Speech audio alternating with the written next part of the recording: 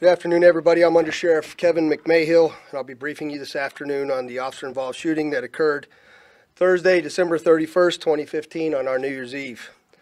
As I do with all these briefings, I'll start with some opening comments and then get to the facts of the case so you understand how the event started and what led our officers to take the actions that they took as we understand it today. It is our job and our duty after an officer-involved shooting to do a thorough investigation. We comb over every single detail of the event so we can put together a complete picture and timeline of what occurred. We count down how many shots were fired, we document the crime scene, we download body cam footage when we have it, and we ask a lot of questions. And as you know, we conduct both a concurrent FIT, which is a criminal investigation, and a CERT, the Critical Incident Review Team investigation, which is an administrative investigation to look at policy, procedure, training, and tactics associated with every event. Our goal is to be able to come before the public to provide you with the details as we know them today.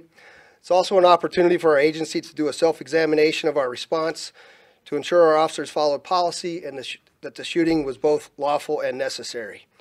This event began as the U.S. Marshal's Office was attempting to arrest a 23-year-old man out of Phoenix, Arizona. The suspect named in the warrant was Keith Childress, C-H-I-L-D-R-E-S-S. Childress was wanted on 10 counts to include violent felonies.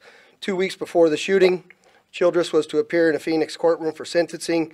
His family showed up along with his defense attorney, but he did not.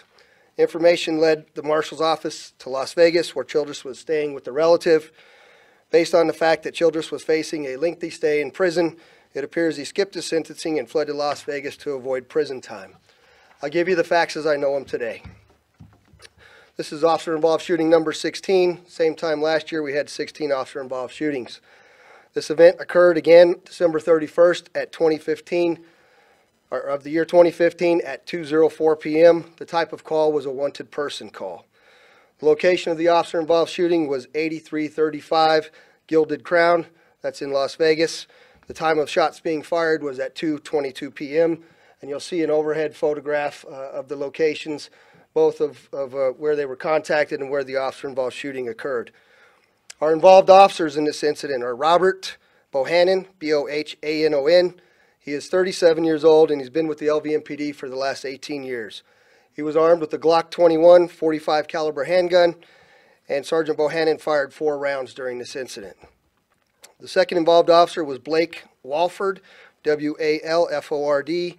He is 27 years old and he's been with LVMPD for 1 year. He was armed with a Sig Sauer 226 9mm handgun, and Officer Walford fired 5 rounds during this incident. The suspect is Keith Childress. You see his photograph next to me, C-H-I-L-D-R-E-S-S, 23 years old. During this incident, he was struck by 5 rounds that were fired. The suspect's criminal history in this: he is actively wanted out of the Phoenix Police Department for 2 counts of aggravated assault, 2 counts of armed robbery, 2 counts of kidnapping, burglary in the first degree, and 2 counts of theft. I thought it would be important to maybe give you a little overview of what those warrants entailed. And these warrants were issued by the Maricopa County Superior Court for a Phoenix Police Department case from December 17th of 15 for failure to appear. The charges stemmed from an incident that occurred on March 3rd of 2013, where Childress and 3 others were involved in a home invasion where they identified themselves as bounty hunters. The suspects forced their way into the residence and at gunpoint, took computers, electronic equipment, weapons, and a medical marijuana card. The victim identified one of the suspects, which in turn led to the arrest of the other involved suspects. A subsequent search warrant in this case found items from the home invasion in the room of Mr. Childress. Criminal history: he also has priors for kidnapping. All of these are out of Arizona: kidnapping, armed robbery, aggravated assault, burglary, theft, and marijuana possession, and then a minor charge out of California for obstructing a police officer. The suspect's weapon in this case: the suspect was not armed in this incident. The details of the officer-involved shooting are as follows. On December 17th, 2015, an arrest warrant was issued for Childress for failure to appear in court with cautions on the warrant of Childress being both armed and dangerous. On December 27th of 15, the Arizona Wanted Violent Offender Task Force was actively looking to arrest Childress. Information was developed and passed on to the United States Marshals located here in Las Vegas that Childress was actually located in Las Vegas and that the marshals began actively looking for him due to his fugitive status. Investigation led the teams to the area of 8350 West Desert Inn, where they believed Childress to be located, and this occurred on December 30th of 15. On that particular date, he was not located. The following day, on December 31st, at 8 a.m., the United States Marshals set up surveillance on Childress at his family friend's house or apartment at 8350 West Desert Inn, and at approximately 2 p.m., United States Marshals saw Childress exit the apartment with his family friend. Childress and his friend were walking towards the friend's car in the parking lot of the complex, and as the marshals moved in to arrest Childress, he fled the area on foot. The vehicle and the person Childress was with were detained, and there was a firearm that was located inside of that vehicle. The United States Marshals immediately requested assistance from the Las Vegas Metropolitan Police Department and notified us that a foot pursuit was occurring.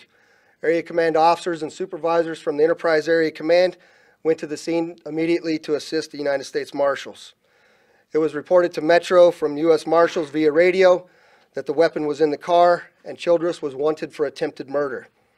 This information about the attempted murder charge later turned out to be false. U.S. 134. Control U.S. 130. Go ahead. The subject is 444, attempt homicide. Acknowledged. 3 is on channel. Air 3, U.S. 134 and U.S. 130 had a subject take off on foot. He's 440 for attempted murder. Address is 8300 Golden Cypress Avenue. Officers from the Enterprise Area Command quickly arrived and set up a perimeter to contain Childress. Per our policy, K-9 and the air unit were immediately requested and dispatched to assist in locating Childress. A citizen on Palace Heights called 911 stating that Childress was in her backyard. Our air unit arrived and observed Childress running across backyard walls and began providing directions to the responding officers. The air unit directed nearby officers immediately into Childress's location. Sergeant Bohannon was the first officer to arrive, and he observed Childress on Gilded Crown and immediately began to issue Childress commands. Childress continued crossing the street, ignoring the commands from Sergeant Bohannon, and kept his right hand concealed away from Sergeant Bohannon. Childress did not comply with Sergeant Bohannon's commands and walked to the west side of 8335 Gilded Crown Court, in between the houses, which you see up on the screen there. Sergeant Bohannon observed Childress leaning on the northwest corner of the garage at that location. Childress was behind a position of cover of the front porch pillar, and he was partially concealing the right side of his body. Sergeant Bohannon, Officer Walford, and 2 U.S. Marshals took up a position of cover behind a vehicle 1 house east of Childress. Sergeant Bohannon issued approximately 24 verbal commands to Childress over a period of 2 minutes and 13 seconds. Sergeant Bohannon saw what he believed to be a firearm in Childress's right hand at his side. Several of the commands that Sergeant Bohannon addressed directly to Childress were: drop the gun, get on the ground, let me see your hands, surrender, hands up, get your hands up. You'll hear some of that in the body-worn camera video I'm going to show you. Sergeant Bohannon told Childress, if you advance toward us, you will be shot. After approximately 2 minutes, Childress began to advance on Sergeant Bohannon and Officer Walford, and Sergeant Bohannon again yelled, do not walk towards us, do not walk towards us. Childress ignored these commands and continued to advance with the object clutched in his right hand inside of his pocket. Sergeant Bohannon and Officer Walford fired their weapons, striking Childress 5 times. Childress fell to the ground and continued to move, but would not drop the item in his hand. Officers continued to command Childress to drop what they believed to be a firearm, but he would not. A custody plan was then implemented after development, and K-9 was deployed. The officers approached and then took Childress into custody. Medical was immediately summoned to the scene and pronounced Childress deceased at 2:35 p.m. The item Childress was holding was a cell phone, which was removed from his right front pant pocket. The information LVMPD received from the marshals about Childress being wanted for attempted murder, again, was determined to be inaccurate. In this particular case, Officer Walford did have a body camera during this incident, but he did fail to activate it. Sergeant Bohannon was wearing a body-worn camera, and I will share that footage with you now. So westbound, he's up here, 5 houses on the right-hand side. He's going to come through the, down the middle of the street now. That's him on your right. Get on the ground! Get on the ground! Get on the ground now!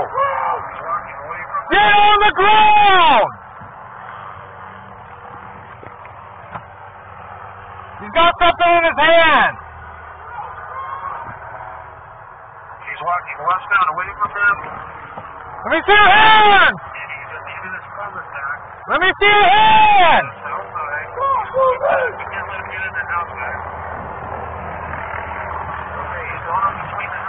He's got something in his hand. Hands up! Hands up! He's got a 413. Get your hands up! Yep. Get your hands up!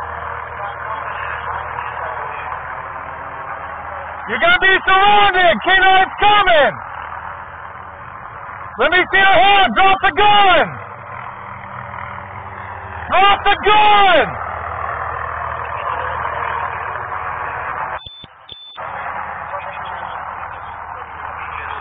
Drop your gun! Surrender!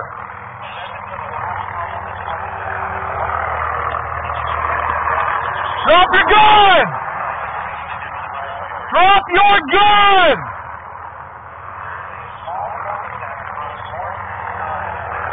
Drop it now!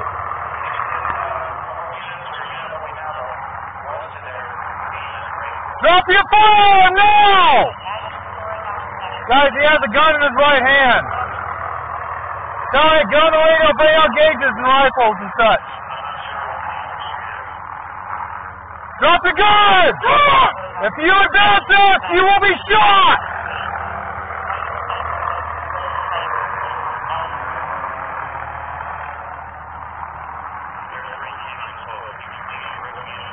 Drop your gun! Do not walk towards us! Do not walk towards us!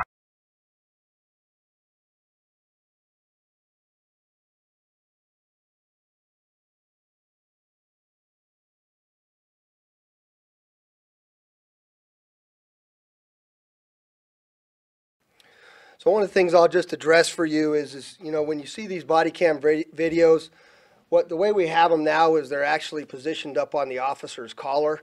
And oftentimes when they have their arms extended for that firearm, they move around. Sometimes you don't get the best view. That's one of the things that the CERT team is conducting some investigation on to find a better location. Some folks like to have them here, but when you have them in the middle of your chest, it's even more obstructed. So we haven't really found a perfect way to get the best use of those body-worn camera videos, but that continues as part of some of the critical incident review process that we are undertaking.